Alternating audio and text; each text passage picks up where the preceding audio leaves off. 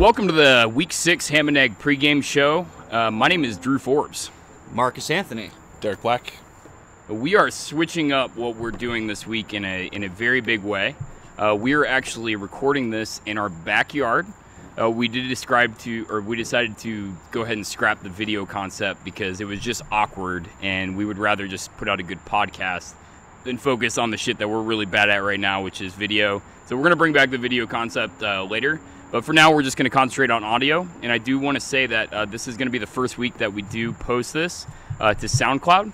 So this is going to be eventually available on iTunes and multiple platforms. So we'll post something about that on our site. But it's really exciting. If you do hear some background, I do live very close to 275 in downtown St. Petersburg. So if you hear like a really loud motorcycle, don't be alarmed. But I'm doing really good today. How are you guys doing? How's your week going? Awesome. I skipped work, golfed all day. Can't complain about that on a Friday. Fuck yeah. Hopefully you're not friends with anybody from your work and on Facebook. I'm still sick, though. Yeah, doing good. Excited for the weekend, for sure. Hell yeah, man. Another weekend of what should be some exciting games on tap, which is what we're about to talk about. But we are definitely changing up the format quite a bit this week. Like I said, we're outside. I'm actually smoking a cigar right now that I bought from a place called House of Pipes and Cigars. It might be the saltiest cigar place I've ever fucking seen in my life. It's on MLK and like 26th Street. Go check it out if you want to see like 7 Florida men gathered in one room. I'm telling you, like what was the saltiness level in that room when we walked in? It was pretty high. Did you see the guy that looked like Elvis? Yeah. And then I think as we were leaving, people were complaining about the experience of buying a car without test driving it. Yep. Oh my God, I can't believe it. I was like, okay, priorities. There was some salty boomer action in there. It was beautiful. I think Marcus, you would thrive in that place. You'd be emperor of that place. They'd declare you. I think I'll have to check it out next week because I could go for a good stogie. So I'm smoking a cigar during this. It's actually it was highly recommended by the very weird fellow that sold it to me. It's a Corby. So never heard of that shit, but I'll tell you how it is. So far, it's so good. I know I just lit it up, but so far, so good. So we're going to kick this thing off with a bang. This is how we're going to start all of our podcasts going forward. I'm going to ask Derek and Marcus a question that they have no idea what I'm going to ask, and I'm going to try and make the question as uncomfortable as possible. My favorite. And just so everyone understands, I also have to answer the question, so there is a double-edged sword to me making the question uncomfortable. But the three of us are actually in one of the most intense fantasy football leagues probably in existence. We'll touch on this on other pods, but the last place in our league every year has to dress up like a gay unicorn, and it just.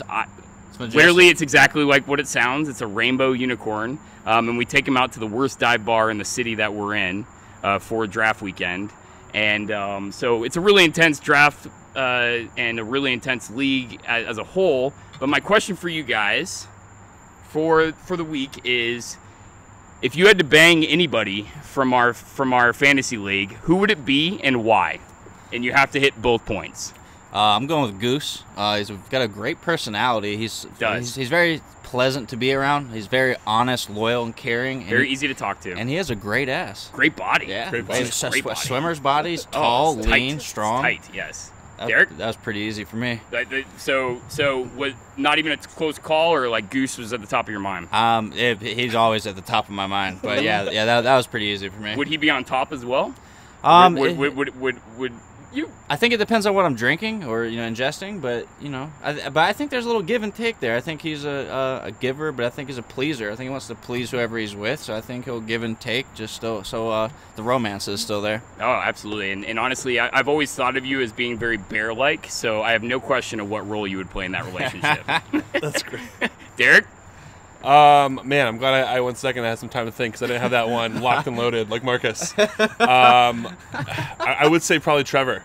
Trevor? Yeah. Okay. Why? Yeah. He's a little gamey. Little gamey, little wiry. I think he's a cheap date though. Yeah. So I think that would be good. Get a couple of drinks and he'd be down for anything. Watch the show. Exactly. Yeah. I think I don't know. I think we have similar personal lives, experiences. I think we understand relationships the same way. Sure.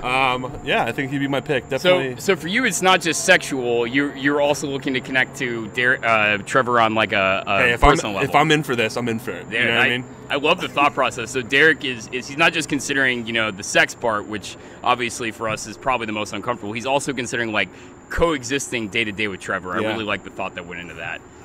For me, this was tough, man. I got a couple candidates like Renee's. Like he seems like a guy that like is really well like groomed. So he'd probably be like the cleanest in the sack, and I feel like out of the 14 of us, we're a really dirty bunch. So I think Renee is like the most refined of us, and probably most chick-like. Let's be real. 100%. But for me, I've always been a boob guy. I've always kind of been attracted to like bigger women. I like not like big, but like not like really petite girls. I'm going Pylon. He's thick with like 47 C's. Yeah. The guy's got it going on. So killer dance moves too. It's killer dance moves, and he's just a great guy. Like I could see us like spooning and like watching like a great Netflix movie on a Saturday night, and I just feel like I'd feel really safe in his arms. Yeah. So that's the weird question of the week, and that's gonna be coming every week, and it's gonna get weirder and weirder, I promise you. But let's get right to the NFL. So we're 5 weeks in, gentlemen. I mean, technically we're like 5.05 weeks in with the Patriots playing last night. But 5 weeks in, Marcus, what's your take so far on the season? Confused. As a whole, divisions are very interesting to me. A lot of teams are just not where I anticipated them to be, whether it's in a good fashion or poor fashion. Right. Like, for example, can't harp on it enough, I'm so disappointed in the Falcons. But there's other teams that have really impressed me, like, the Detroit Lions. They're playing really good football, and the whole North is so surprising to me. Green Bay's playing really good defense. And both Chicago and Minnesota, while they do have solid defenses, are just so inconsistent, truthfully, on both sides of the ball. Oh, yeah. So for me, that division is so confusing. But there's just so many teams throughout the entire league that I was shocked at how they're performing on a weekly basis. Yep, I got some thoughts on that. But Derek, what about you? Yeah, so I would say outside of, even though it's been a little closer than I thought, there's not as many clear-cut favorites as I thought there was going to be entering the season. Outside of San Diego, I think the divisions are really lining up the way I kind of thought they would before the season. Patriots are going to win their division. Saints probably going to win the South the way it looks. Green Bay, kind of a three-way tie there. I think a lot of people saw that. Outside of San Diego, I think it's really what we expected. Yeah. But just kind of a note, just NFL in general. The officiating is terrible. Yeah. Like almost, it's almost unwatchable. I think pass interference reviewing is just a joke. I think they opened a can of worms they weren't prepared for, and they're not actually reversing any calls, even when it's so blatant that there was or was not pass interference on a given play. They're sticking with the call on the field. So at that point, like, what's the point? I saw an interesting stat on that, and I'm gonna definitely get the numbers wrong, but the overturns are, I think it's like 1 for 31 or 1 for 32. Yeah. It's just a remarkably low percentage.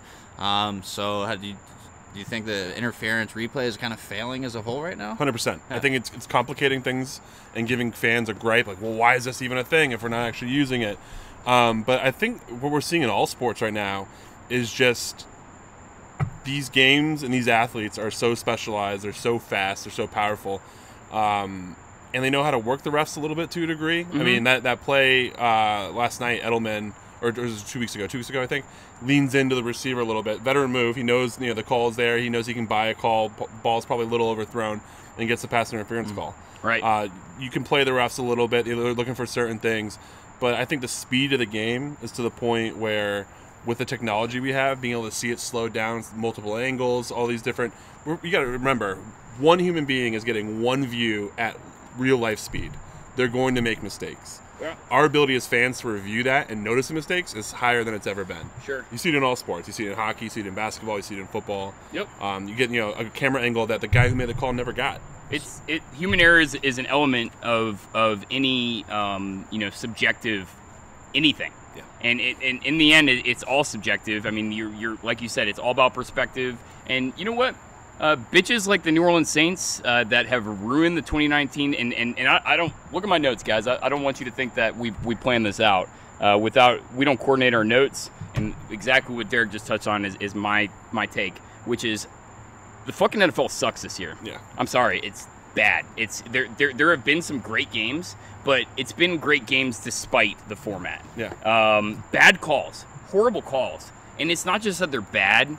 They're ticky-tacky calls. Like, I feel like it's become like this NBA type game where the refs are like, it's like the two teams and then the refs. Like, which one of those three influences are going to win out the game? And you don't want to see that. Like, it like you said, it's become unwatchable, kind of like the NBA, where they're flopping all over the place. You know, watch European soccer.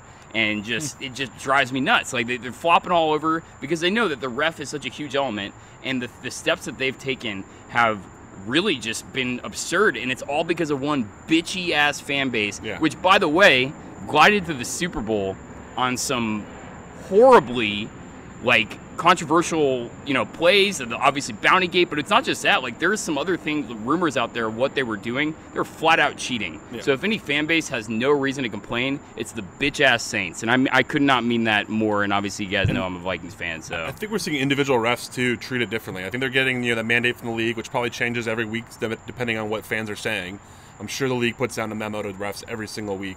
Mm-hmm. That's probably contradicting from week to week, and they're probably confused. And you're seeing some refs overreact by throwing flags on everything. Yeah. And you're seeing some who are afraid to throw a flag and be controversial, and they're just keeping it in their pocket. Yeah. But game to game, crew to crew, I don't think there's even crew consistency. You throw it on the left sideline, you might get a flag, and throw it on the right sideline, you're not getting it. Well, so I think we got to move on from the topic, but I want to ask Marcus, how much of this, like we're talking about the bad NFL product, how much of this, why does Roger Goodell weirdly get a pass? He's ridiculously overpaid. I think that the NFL product has, without question, gotten worse under his watch. Like, how much does Roger Goodell have to do with how bad the NFL product is? First of all, do you like Roger Goodell? Like, what are your thoughts on Roger Goodell? I'm not a fan of him. And I think that when you're seeing, like, the replay, they're too quick to jump and bend to conform to what everyone's bitching about. Yes. Not just the teams, even the crowd, but the fans. Yeah. So like, okay, well, we're making all of our money off the fans, locally, internationally, everywhere. Okay, let's really take in their input. But most of the fans don't really know nothing, not a fucking damn thing about football. Right. And then when you start conforming what is really, truthfully, a beautiful game. Physical as hell, but beautiful, and you start meshing it to a million different viewpoints, it's just going to alter everything. And I think that he kind of needs to take a stand. And me personally, touching on basketball, I'm not really a basketball fan that much, but Adam Silver is he's fantastic, and just the way he approaches it, the way he talks, the way he presents himself, the way he handles dilemmas, situations. Every time I listen to him. Yeah. It's something actually productive. Like he's not caving to bend to people. Right. He's not afraid to say, "Hey, we're figuring it out." Yeah. Like we obviously don't have the right answer. We're figuring it out. But with Goodell, as long as he's making the owners money, I think he's safe. Dude, I've always said Marcus has some of the best takes that there are out there, and that's so great. The comparison to the NBA is flawless. If you think that just because he's a commissioner he's getting flack, look at the job that Adam Silver has done with the NBA, and you will see that it doesn't have to be this way. So let's go ahead and move on. So this has been on a lot of sites, so we're certainly not the first to touch on it, but we do just got to go ahead and admire this, because the 2017 running back class, and folks, I'm going to go ahead and just run down this list, and then I want to get Marcus and Derek's take on this, because it's absolutely insane. There's always debates like what's the best quarterback class. Most people go the class with Elway, Marino, Kelly as the greatest, but that's even up for debate. In recent years, there's been some really great quarterback classes, but I think that the debate for best running back class is not only almost over, but it's not even close. Yeah. And we're talking about a class that was just 2 years ago, which is the 2017 running back class. And listen to what I'm about to tell you, folks. This is the class in order that they were selected. Leonard Fournette, Christian McCaffrey, Dalvin Cook, Joe Mixon, Alvin Kamara, Kareem Hunt, James Conner, Tariq Cohen, Marlon Mack, Aaron Jones, Chris Carson, and that is just drafted. Now let's move on to the undrafted from that same class. Austin Eckler and Matt Breida. So, out of the 13, I count 10 starting for their team this week. Marcus, just give us some hyperbole about that draft class. Obviously, you don't really have a good idea of how draft class is going to perform because I think what was that John Ross draft class was supposed to be that was the same draft class. It was supposed to be one of the best receiving ever, and it was probably one of the most dog shit ones ever. A lot of the Treble draft class. The Treble that was 2016. Okay, 2016. Johnson and Ross and and they're all going to fall out. And then we knew that there were going to be some really good running backs coming out of there. Everyone had different expectations for some of the different guys, but some of the dynamic playmakers as you go into the second rounds, third rounds, fourth round. A lot of the guys unless you're really deep into college football, you really had no idea who they were or are. And if you want to tell me you know who Tariq Cohen was before he started tearing it up in the NFL, I'm going to call you a liar flat out. So, Derek, your thoughts? Yeah, I think it's a great class. I think you look at the top of it. I think people knew that Fournette and McCaffrey are going to be great, and they really, I think, have both panned out. I think Fournette, even though he ended last year a little slow, started this year a little slow, he looks better. He's had a couple big games this year already, so I think he's going to go the same way they do as far as offensive line play. But you look again the deeper cut. Connor, Mack, Cohen he's kind of a weird flex utility weapon, but still very productive. And then even the undrafted guys. I think Matt Breida is one of the fastest players in the league. In that system right now is absolutely thriving. Chris Carson at 249. That's all I'm going to end it at. That is absolutely absurd. Yeah. So let's go ahead and move on. So two most disappointing teams of the season by far, and it's actually really embarrassing. I know we all have some strong thoughts on this. Let's touch on this very quickly. Chargers Falcons. How bad do those teams suck? And what were your expectations of them going into the season? Honestly, as actually a lower percentage chance, but as a potential Super Bowl matchup. Like I said, I was high on the Falcons to win the South. Me too. And the way that the Chargers meshed and by the end of the season, and really both teams not losing any pieces, I thought they were going to, obviously contend in the West and make a push again to, like I said, a potential Super Bowl matchup. So I think you have two versions of how teams can disappoint you and how teams can underperform. You have the Falcons, who are just underachieving. I think it's bad coaching. They gave up last week a perfect passer rating to Deshaun Watson, almost 600 yards of total offense. Arthur Blank is probably lying to us, saying that Dan Quinn is safe. If he's not lying to us, he's completely naive. But that's a guy that also was on the sideline for that collapse because he was already ready to celebrate that Super Bowl. So I can tell you, unfortunately, because I spent a lot of time in Atlanta with my permanent job, which is that is not a lie.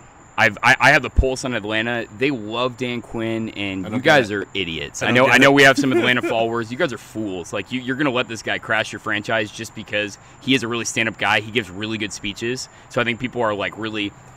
You cannot deny what is happening since Kyle Shanahan left. That should have been your head coach. Obviously, it's awkward to in a successful year to fire your head coach and probably the Super Bowl. Like I know it's awkward, but it was clear now in hindsight who the stud was in that 2016 Atlanta Falcons Super Bowl team, and Dan Quinn should be gone tomorrow. I'm about to give some crazy. Dirk Cotter, what the fuck were you thinking, Atlanta? This is a guy that was just absolute trash for the Bucs. Almost ruined Jameis Winston, one of the greatest college products that we've ever seen at the quarterback level. I mean, just straight up ruined the guy in his development. They're 20th in points scored, 11th in total yards, and this is on offense. Think about those weapons. They have Matt Ryan, who's dog shit. He's just Kirk Cousins in a different uniform. They have one of the best, if not the best, wide receiver in the league in Julio Jones. They have one of the best complementary receivers in Alabama product and super freak. I'm blanking on his name right now. And they, by the way, they have a really, really good third wide receiver in Mohamed Sanu. So what is going on? They have a strong tight end. They have a guy who's shown that he can be competent in the past in Devontae Freeman. And then they have a pretty good backup in Ito Smith. Like, what is going on? And their defense has so much talent. They're currently 31st in points allowed. So they're like Miami level.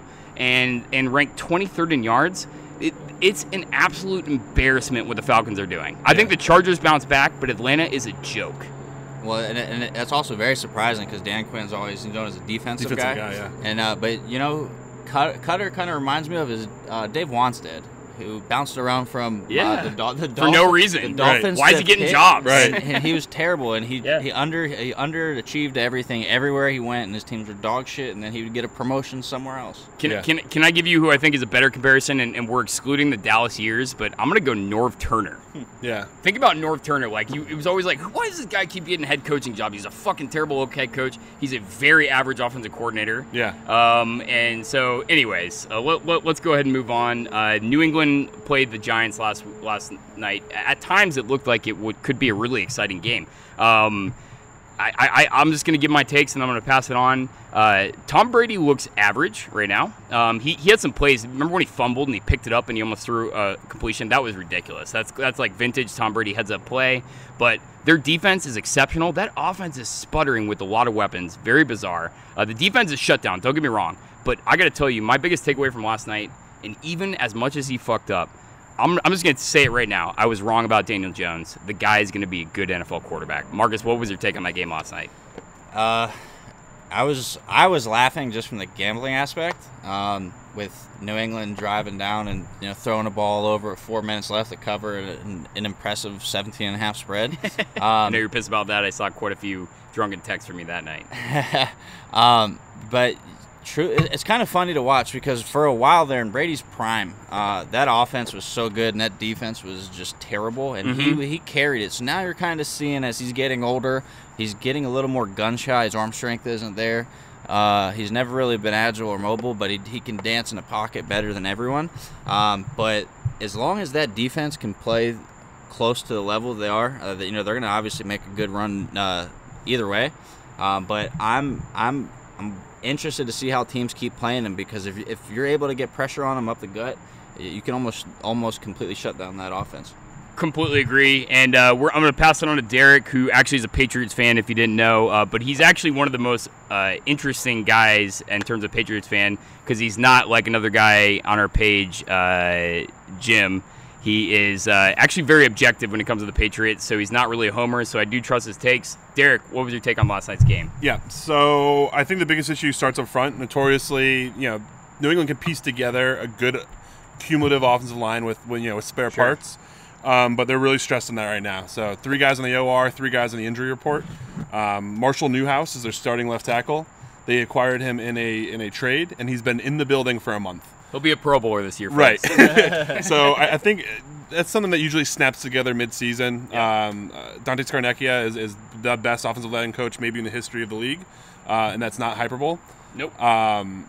He's just phenomenal, and I think he can piece it together. They have 2 centers starting right now. One's playing left guard, and Joe Thuney. So there's some missing pieces, but my fear is wide receiver. They need to add. Either bring back Antonio Brown, make a trade, and for AJ Green. I know they're rumored to AJ Green and Stephon Diggs. They need to bring somebody in, because as much as I was excited to see Gunnar Olszewski make the team as a specialist, he's played a lot of snaps last night in the slot, and I don't love that look. If your 2 and 3 receiver are Gunnar Olszewski and Jacoby Myers, you're not in a good situation. They've ended the game with 1 tight end on the roster, healthy.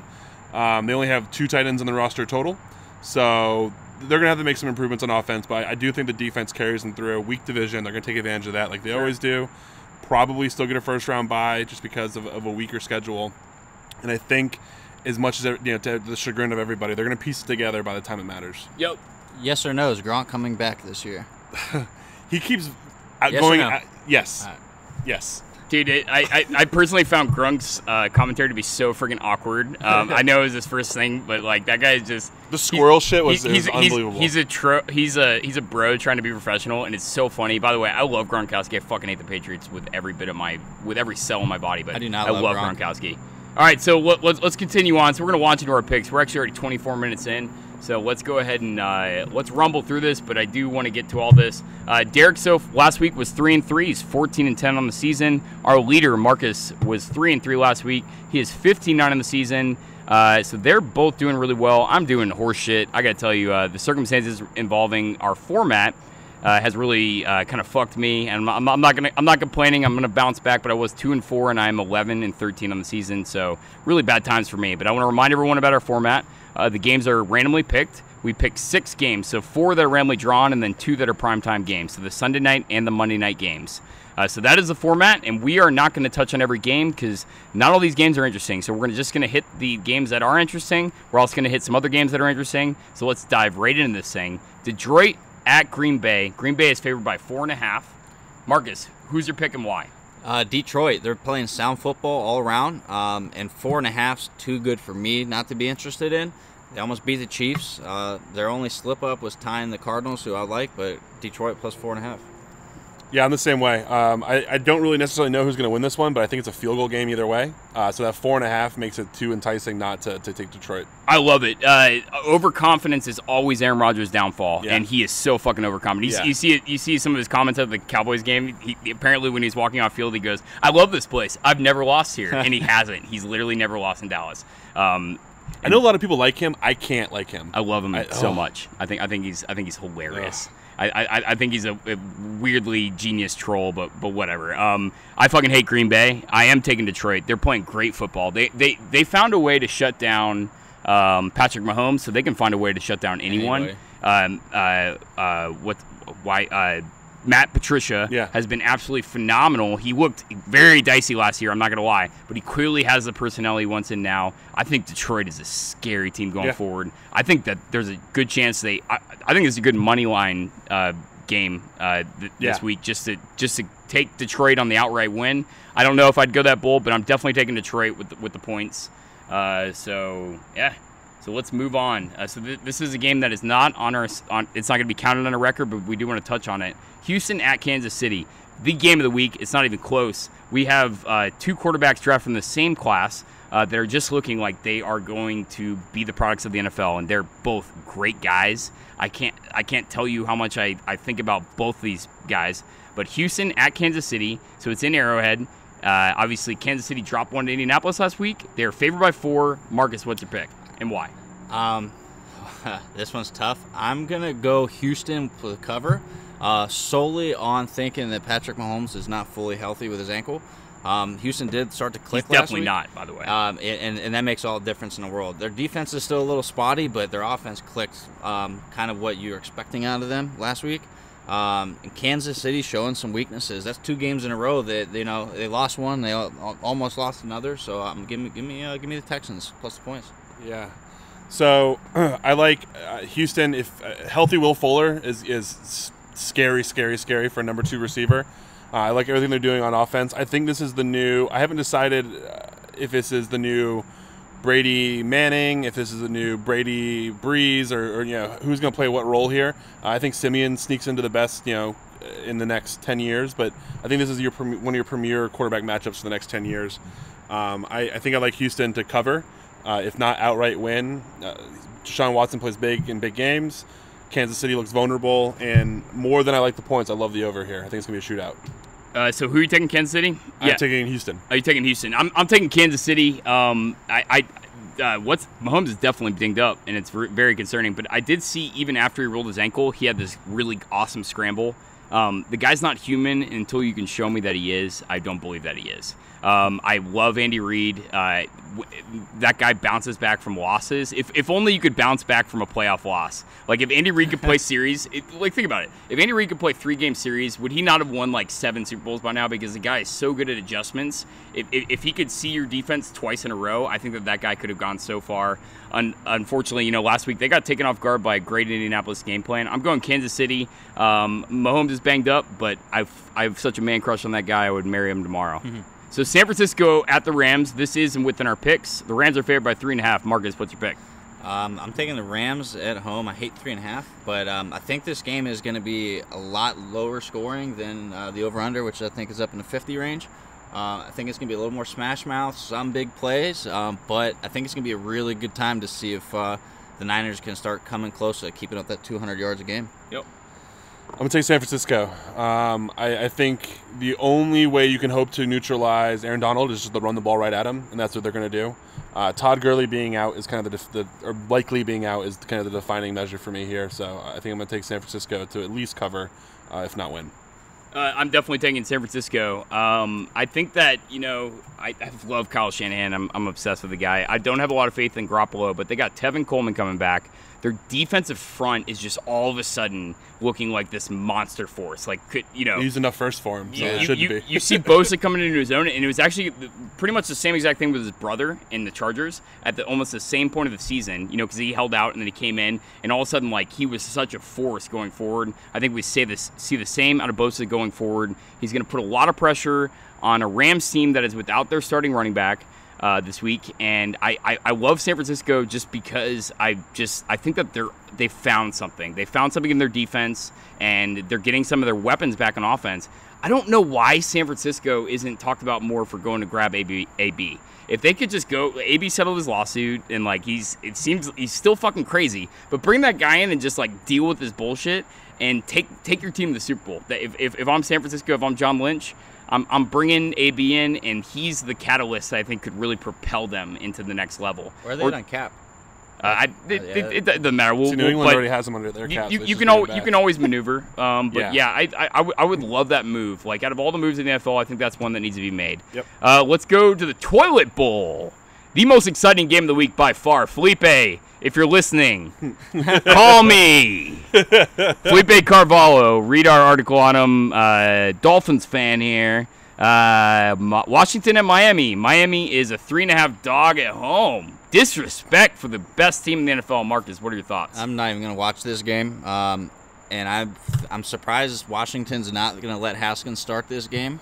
If you want to get his feet wet against a almost not an NFL team, this is a really good time to do it. But Miami can't afford to win this game, so Washington wins this one. So that's one of my notes too. Miami should lose this game, literally they should lose this game. They need a quarterback or offensive line help if they build it the right way and start there. Both. But coach firings always seem to kind of galvanize the team. So I like Washington to come out strong, look like almost like a professional team for once, and I think they win in Miami. No home field advantage because they're going to have like 25 people showing up to the game, even though the tickets are cheaper than the zoo. So I love all your points, and I'm actually going to go the other way though, and here's why. Because I think Washington is in such a funk. If you read any publication, Washington is just getting railed. Despite their great culture. Oh my God. The way that they handled the Jay Gruden hiring, like, even if you don't like that guy, you have to be embarrassed about everything that they did. I think that any guy that's still existing on that coaching staff, they see what's going on, and the players have seen it. Like, did you see, like, one of the players, I forget who it was. It was Thompson. Yeah. Cried when he realized, like Jay Gruden's just getting real. Or they released things about fucking something that Jay Gruden did a year ago in order to fire him. Just fire him. Yeah. Who gives a shit? And they call them in at 5 a.m. Embarrassing. Like they're like a middle school pack of girls that like they don't know how to handle social situations, and they do the dumbest things. I think that stigma is going to be enough. Josh Rosen ultimately for me is going to be the X factor in this. I've liked kind of like what I've seen. I think he's making he's making a dish out of the shit that they're handing him, and it's been horrible. But what do you expect of the guy? All he really has is Kenyon Drake. Like, that's really his only decent weapon. No offensive line, but I like Josh Rosen. I think that he does have a weird chip on his shoulder. I think that ultimately Miami may lose, but maybe they lose by a field goal, and it's going to be one of the worst games of the year. Yeah. So let's move right on. This is an exciting game for me. New Orleans at Jacksonville. Jacksonville is favored by 1.5, which is a bit of a surprise for me. I gotta say, Marcus, who's your pick and why? I was originally leaning New Orleans because I can't give their defense enough praise, and I was about to write it down, and then I saw that Jalen Ramsey's going to play, and he's an X factor for me. So that for me is a sway. So Minshew mania, and I love how Fournette's running, but with Jalen Ramsey in there, I think Jags take this one. So I'm going to go the other way. I love Minshew as well. I think I'm a big fan, but I'm tired of picking against New Orleans and losing, so I'm going to stop doing it. Dude, great fucking points, and I'm the same way. I'm going New Orleans because I'm getting burned so fucking thoroughly on my New Orleans picks. Love Teddy Bridgewater, Gardner Minshew. Let's go have a fucking whiskey sometime, dude. You're so fascinating to me. Like we've if you follow our page, you know that we're obsessed with the guy, and how could you not be? So I am picking New Orleans though. I think New Orleans defense is just fucking good. It's so weird. They're good. I think once Drew Brees comes back, for me, give me New Orleans for the Super Bowl. Yeah. They are just such an interesting team for me. I think that NFC Championship, we might be looking at like Packers, New Orleans. Yep. Like, I'm really excited about what the NFC Championship has to offer this year. Packers, New Orleans, Rams, New Orleans, whatever the mix. The NFC is so interesting. I mean, the Patriots are going to rumble, and they're going to be in the AFC Championship. But the NFC is just wide fucking open right now. And I think with a backup quarterback as good as they look, give me New Orleans. And Teddy, come back to the Vikings, baby. I love you so much. All right, so we're gonna do our quick hits. These are the ones that are just not interesting games. So we're just gonna drill through. I'm gonna do mine last because I fucking suck, and you guys don't want to listen to mine. But let's start out with Marcus. All right, so I'm just gonna ride the crazy train. I want Arizona to hold off Atlanta. Like I said, I'm taking the Steelers at 6.5. That line is moving, but when we set this one up, I'm taking the Steelers to cover 6.5, and then give me the Rams at home over the Niners. All right, baby. I'm going to take Carolina -2 because I don't know what Tampa team's going to show up. Sorry, Marcus. Just complete your picks. Yeah, sorry. And I'm definitely going Carolina. I don't think Tampa shuts down Chris McCaffrey twice, and no Cam Newton means that offense is a little bit more opening. And I like go through all your picks and then go through all. That was the last one. Okay. You went through Pittsburgh at Chargers. Pittsburgh and Yes, so I'm going to take Carolina -2. Again, I don't know what Tampa team's going to show up, so I'm going to take the more consistent team. Take Arizona plus the points. Kind of surprised that Atlanta's favored to beat anybody. And Pittsburgh, I think, covers. The Chargers have 9 guys on the IR, 11 guys on the injury report. There's not much of a Chargers team left, so I'm going to take the Steelers. Well, good. So don't listen to what I'm about to tell you guys because I'm very much against what they just said, and I'm happy about it because I got to gain some edge in this competition. Carolina at Tampa, going Tampa. Love what Jameis is doing. I think that they recover, and I love Bruce Arians as a coach. Atlanta at Arizona, give me Arizona all day long. Marcus sends us our picks weekly, and they actually put Arizona as the favorite in this game, and I still picked Arizona. That's actually funny. I did too. That's how confident I am in Arizona. I think that Atlanta is just dog shit, and this is Dan Quinn's last week if they're smart. Pittsburgh at Chargers. Give me the Chargers. Why not? Fucking who the hell is playing quarterback for Pittsburgh? Hodges, baby. All right, guys. So that wraps up our Week 6 podcast. Again, if you have any feedback for us, please let us know. We are uploading this to SoundCloud. We are going to do audio only going forward, which I do think it produces a better product. It allows you to be able to listen to it while you're on the go. We've heard from a lot of friends that is something important to us. I myself have never once watched a video podcast in my life. I don't know why we were actually doing it. We will bring it back, but we're gonna put the audio on SoundCloud regardless going forward, so that even if we're recording it, you can always upload it from those platforms. And guys, as always, fucking love you guys. You guys got great takes, great points. If you guys like us, let us know. If you hate us, definitely let us know. We fuel from your hatred. So any closing notes, Marcus? Steelers are going to win the North. They're way better than everyone thinks. You're welcome. And I hate New England. Brent?